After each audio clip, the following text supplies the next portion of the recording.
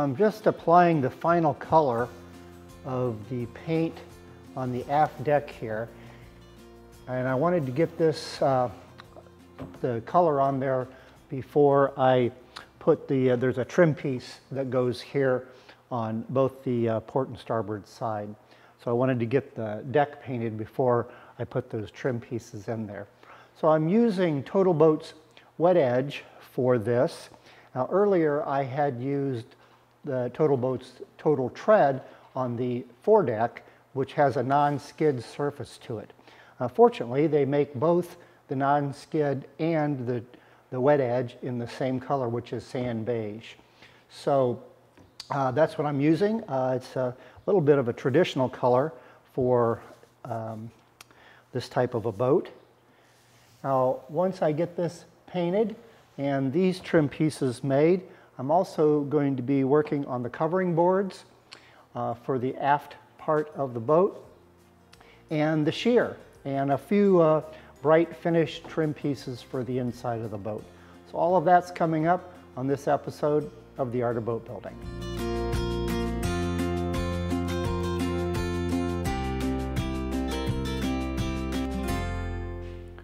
So I had mentioned that there's a couple of trim pieces that go against the frames on the aft deck. And they're shown here on sheet 5, where it shows that there's a 1/2-inch cedar plank that goes right here to cover up those frames.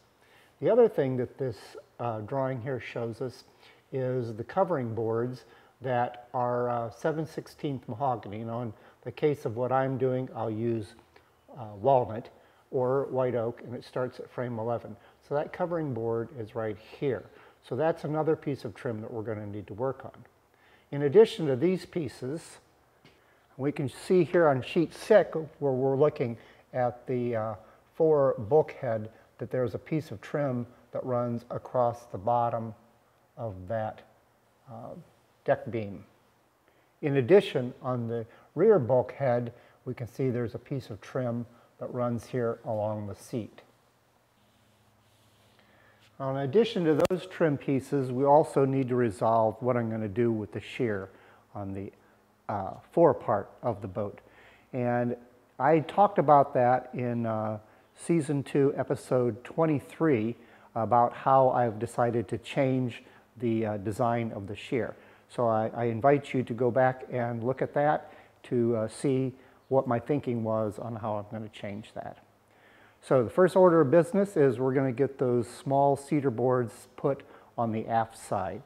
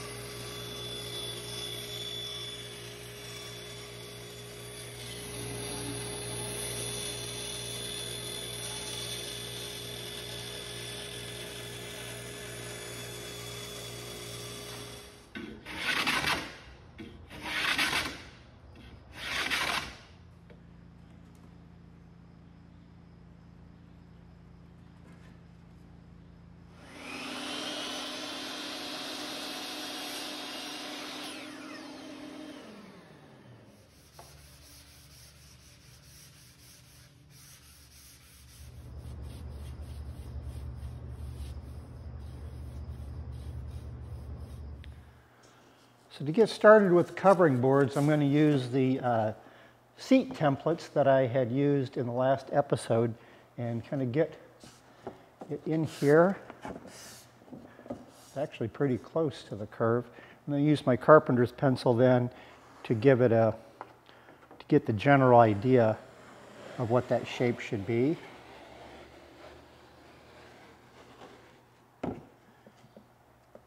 And also mark it on the bottom side.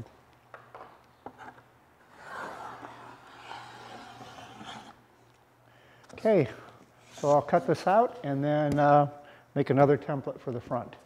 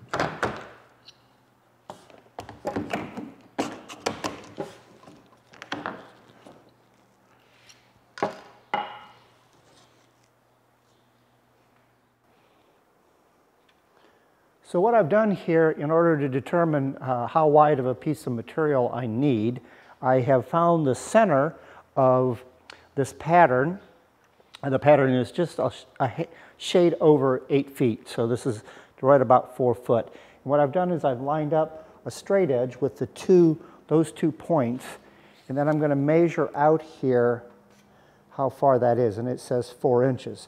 So if I make a 4.5 to 5 inch board, then I would have plenty of material to cut that out.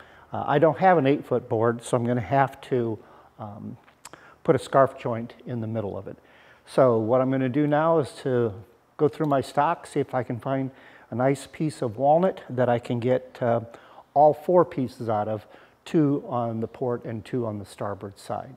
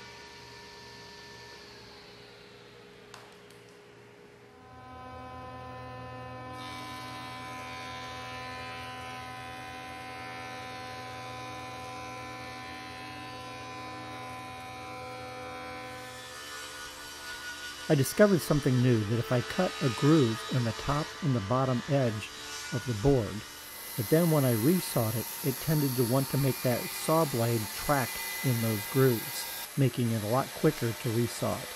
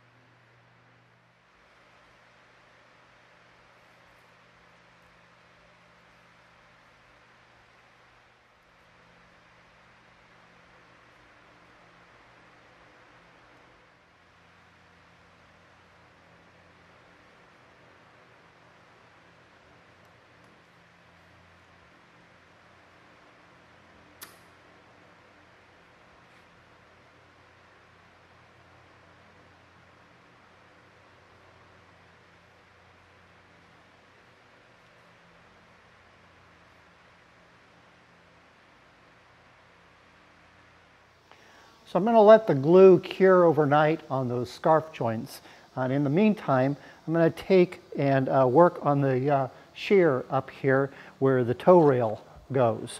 So the way that I'm going to do that is I'm going to put this 1/8 inch piece of trim along the edge of the deck plywood, and then I've got a piece of 5/16 by 3/4, which is what the plans call for a tow rail that'll fit on top of there like so. So the first thing that I need to do is to cut some strips that are 1/8 of an inch wide.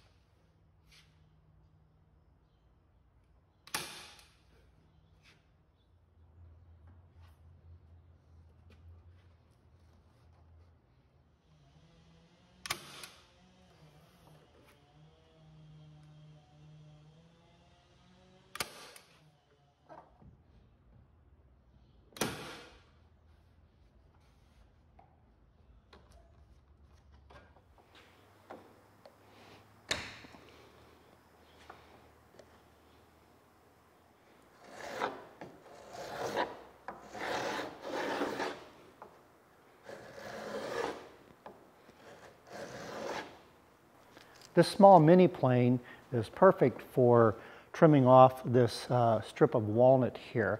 I bought this at Harbor Freight. It actually came in a set of 3 for like $16, but they just really work perfect for this application here.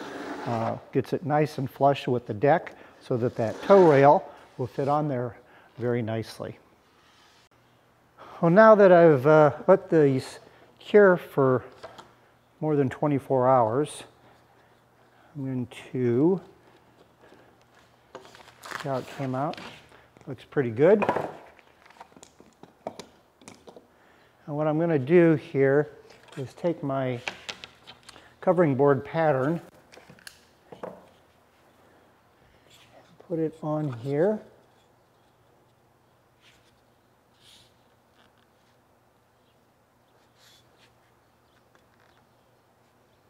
And I'm going to mark out the inside curve here, which I know is pretty close. Cut that, and then I'll put it on the boat and do some final trimming.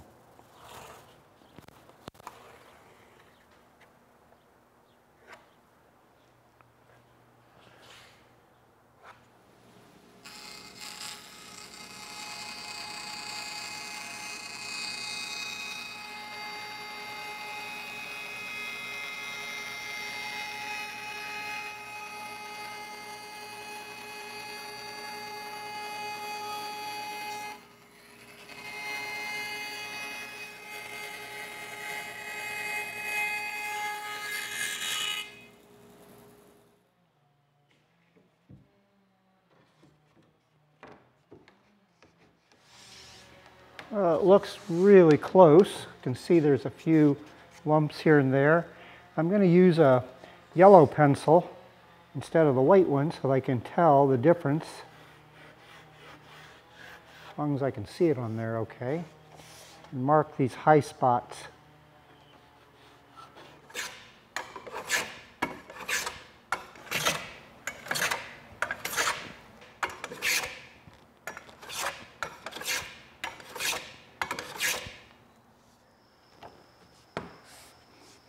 Now that I've got that all fitted and in there tight, I've got it clamped down. I'm going to mark the bottom side here, flush with the shear strake here.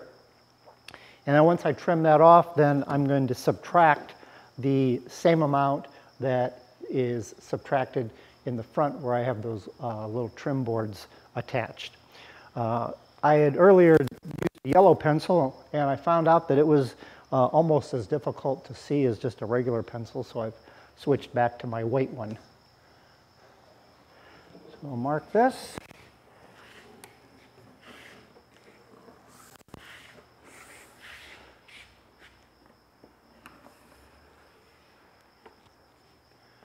And get that sawn.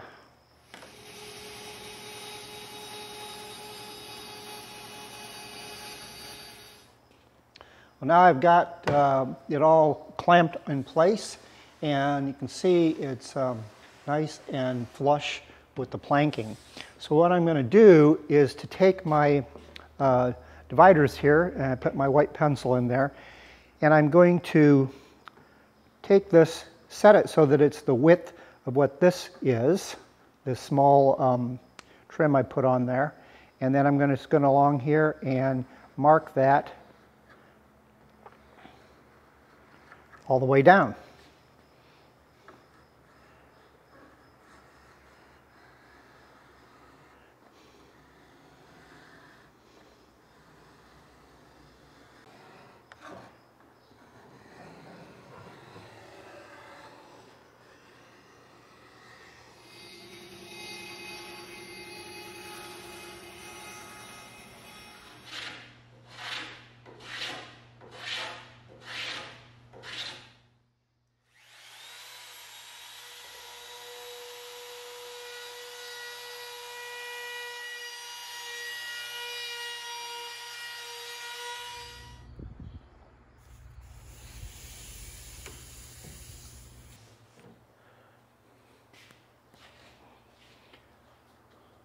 Well, that fits pretty good.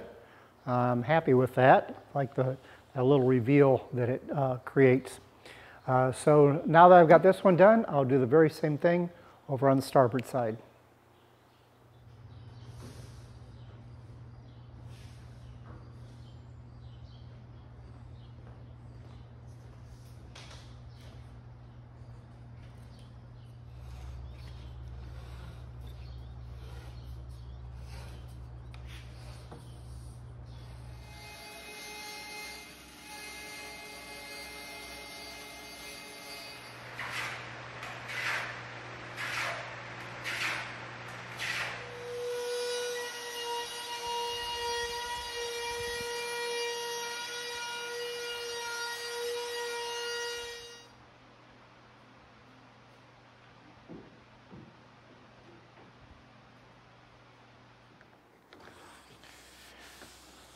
Well, now that I've got the starboard side done, I think what I'm going to do is, before I fasten these down, I'm going to put some seal the bottom of them.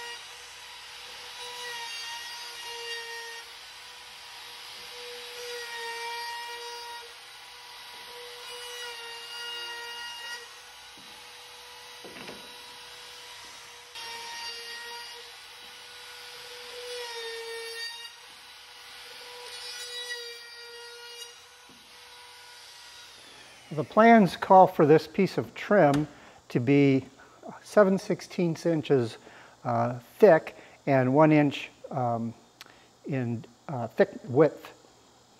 So anyway, you can see that this deck has a bit of a camber to it. So I've got a 1.5 inch piece of walnut on here. So what I'm going to do now is mark this camber on here, cut that out, and then I'll use that as a guide to cut the other side so that I have 1 inch. Now, as I'd mentioned before, that I'm going to seal the back side of these pieces, and I'm using TotalBoat Lust. And one of the things about when you're doing this on bare wood, you need to reduce the material by 50%. So that's a 1-to-1 part. The reason for that is so that it will really penetrate the wood nicely. And you need to do at least 2, maybe 3 coats to get that to seal properly.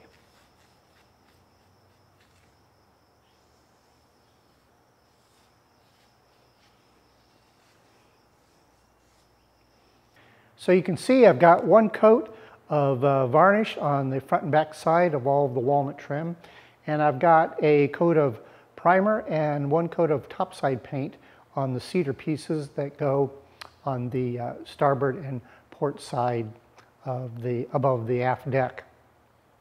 So I would like to get at least 2 more coats of Lust varnish on the trim pieces before I install them.